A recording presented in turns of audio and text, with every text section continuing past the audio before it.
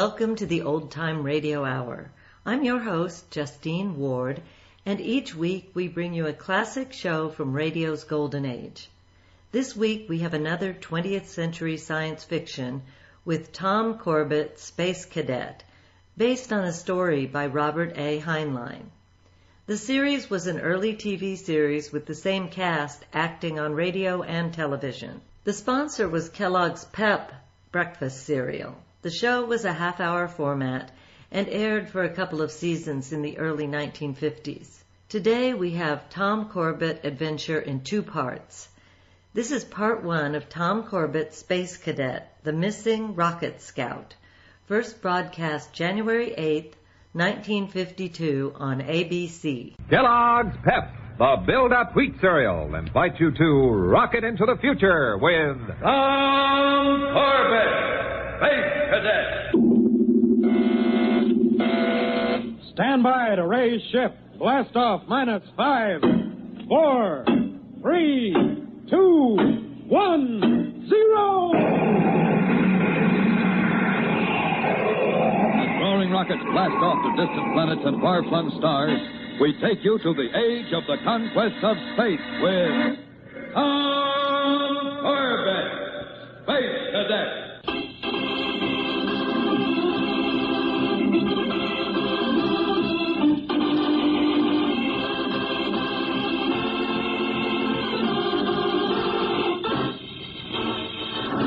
500 million miles out in the cold, black depths of space, a small rocket scout blasts across the invisible path marking the orbit of Jupiter on course to Earth. In the narrow cylindrical cockpit forward near the nose of the silvery ship, the pilot transmits a routine teleceiver call across the void. And in a small metal hut on Mars, a sleepy-eyed operator shakes himself awake as the call crackles in his earphones.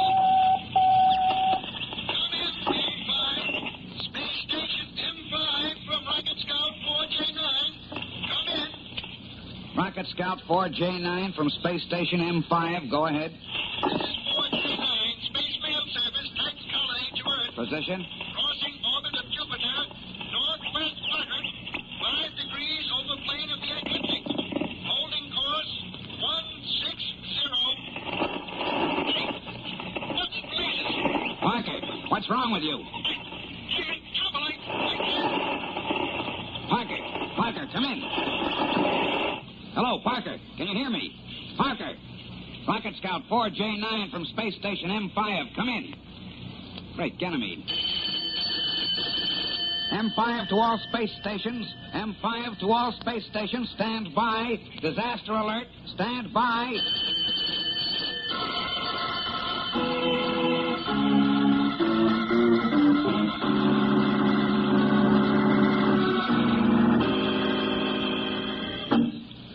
Here's the story, Captain Strong.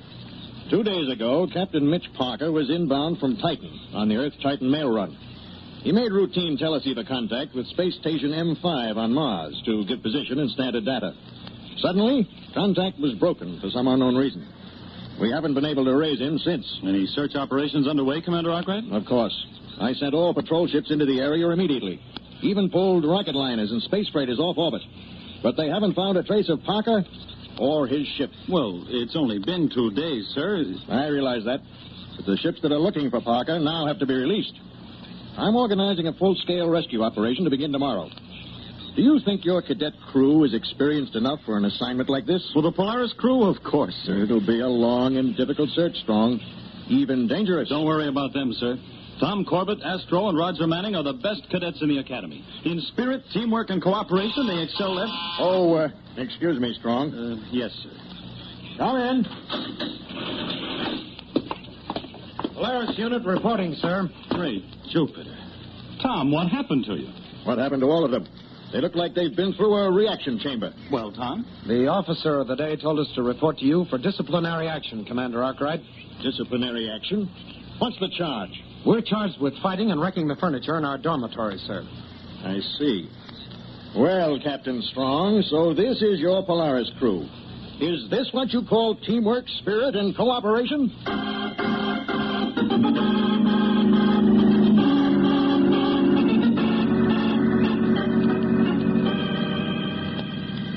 Well, boys, I managed to square it with Commander Arkwright for you. He won't take any disciplinary action until this mission is over. Oh, that's great, Captain Strong. Swell. I knew you'd come through for us, But Skipper. now I want to know what this is all about. Why, Who started it this time? Well, I'm waiting for an answer. Sir, I think I can explain. I'd be interested in something like that, Corbett. Well, Astro and Roger had a difference of opinion, and I tried to settle it, and Roger disagreed with me, and Astro disagreed too, and, well, I disagreed with both of them, and the next thing I knew the bunk fell on Astro and the table was knocked over, and... And you just tore your uniform, and Roger happened to grow that black eye, and Astro accidentally cut his lip. I guess so. All right. Now get this, all of you. The next time I catch the three of you fighting, I'm going to make earthworms out of you. You'll do all your rocketeering in the mess hall with a bucket and mop. You understand? Right, Captain. All right. Dismissed. Oh, what a crew. Captain Strong here. This is Commander Arkwright. Oh, yes, sir. Alert your crew for immediate blast-off. Immediate? But I thought you said One that... of the space freighters found a trace of reaction mass between Jupiter and the asteroid belt. From Parker's ship? No way of telling yet. But if he jettisoned his fuel, he may be in serious trouble and completely helpless. You've got to work fast if you're going to save him.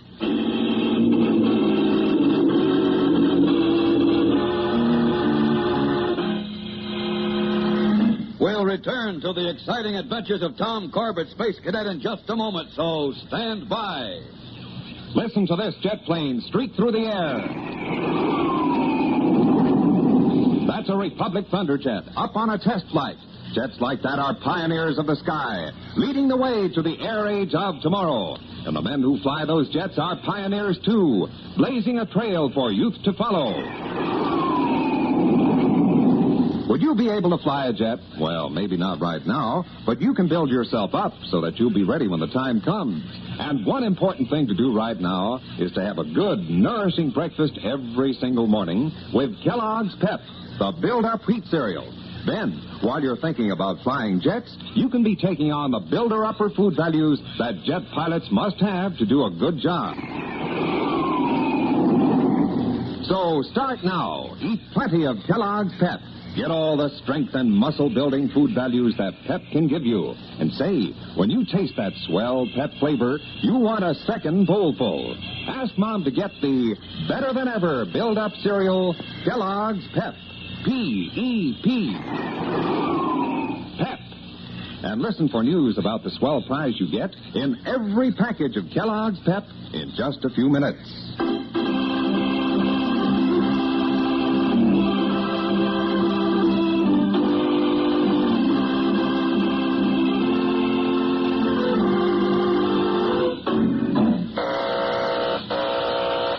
Attention, crew. We've cleared Earth's atmosphere on course to asteroid belt.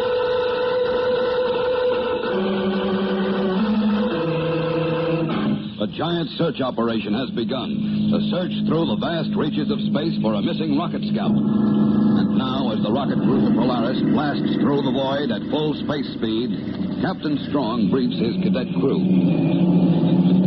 Now, according to the last report from Central Control, traces of reaction mass have been found near the asteroid belt.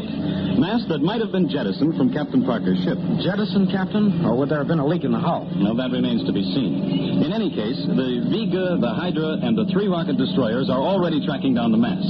We're going to take a shortcut. What do you mean, shortcut, sir? Corbett, if you were on a rocket scout ship and developed trouble, what would you do? Well, if I couldn't repair it in space, I'd call for help. You'd need it. Cut that, Manning. Now, if your communications were destroyed, what would you do?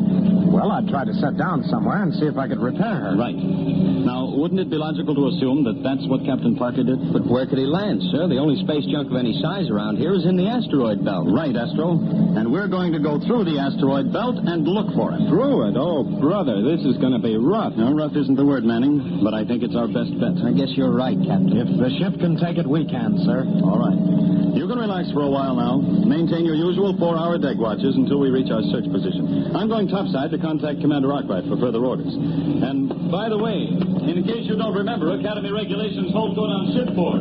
No fighting. Yes, sir. Lucky thing for you guys. What do you mean, Roger? That no fighting order. I'd like to wrap you guys up good. Oh, now listen, Roger. Have you still got that chip on your shoulder? Let's forget it. We were all off our orbit. No, Junior, only you. We're all in the same unit, so I have to ride along with you. But that doesn't mean I like Why, it. you big sorehead. Hold it, Astro. Look, for the last time, Roger, you're making too much of this. Astro didn't mean what he said, and neither did I. So how about shaking hands and forgetting it? If Tom is willing, so am I. Fellas, I got a hot space flash for you. Go blow your jets.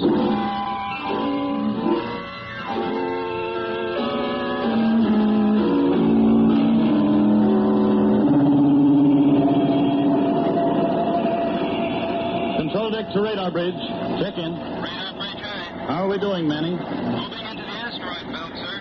Pretty thick out there. My scanner screen's lit up like a Christmas tree. Now, don't worry about the small pieces of space junk. We can shed those. It's the big stuff we have to avoid. But don't worry, sir. I can play tag with these asteroids all day. Now, don't get smart, Manning.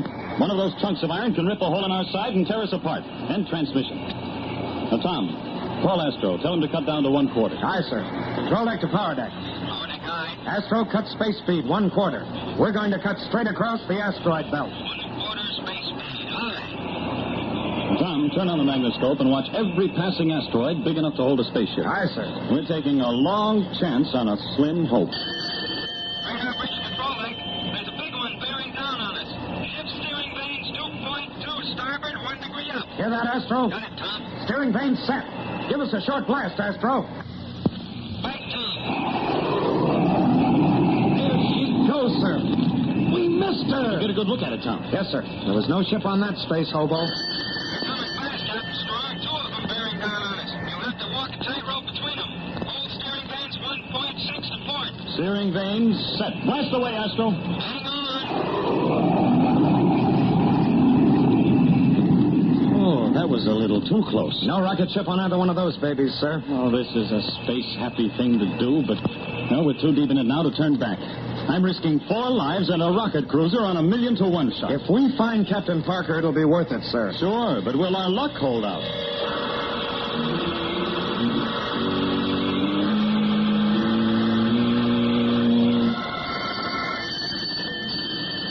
Radar bridge control deck. Here comes the daddy of them all. Swing her away. 12.4 degrees to port, 5 degrees up. 12.4 degrees to port, 5 degrees up. Astro, don't spare the neutrons. A long blast this time. Hold tight, opening up.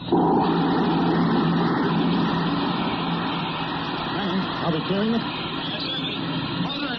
Here comes another one. We can't duck this one. Brace yourself for crash. Brace yourself.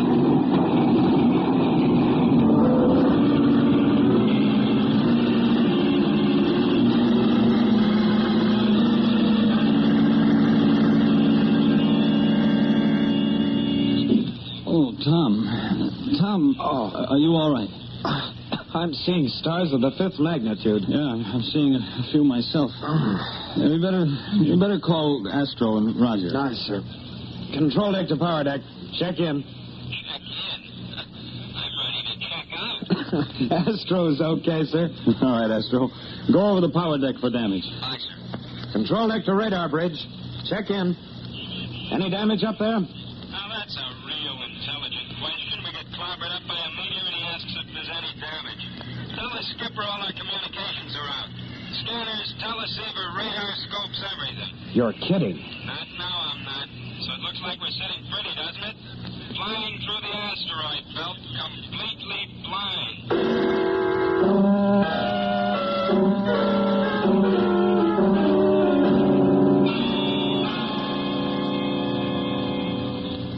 Well, boys, I've checked the ship completely. Outside of the blackout on the radar bridge, we're still in one piece. Yeah, but how about that blackout, sir? We're sitting ducks for every piece of space junk in the belt. Well, not since we've cut our power, Roger. We're drifting in a steady orbit now, along with all the other space junk. Chances are we won't be hit, unless we try to break out. Yeah, but if we don't break out, Skipper, we'll drift around in this junkyard forever. We can't even call for help. Well, the damage is to the antenna and the main power relay. The relay can be fixed up inside the ship, but the antenna means a trip outside on the hull. Oh, brother, nothing I like better than waltzing around in space. Well, start practicing right now, then, Roger. You, Astro, and I are going outside. Tom, you'll stay in here and work on the relay. Aye, aye, sir. All right. Suit up, boys, and meet me.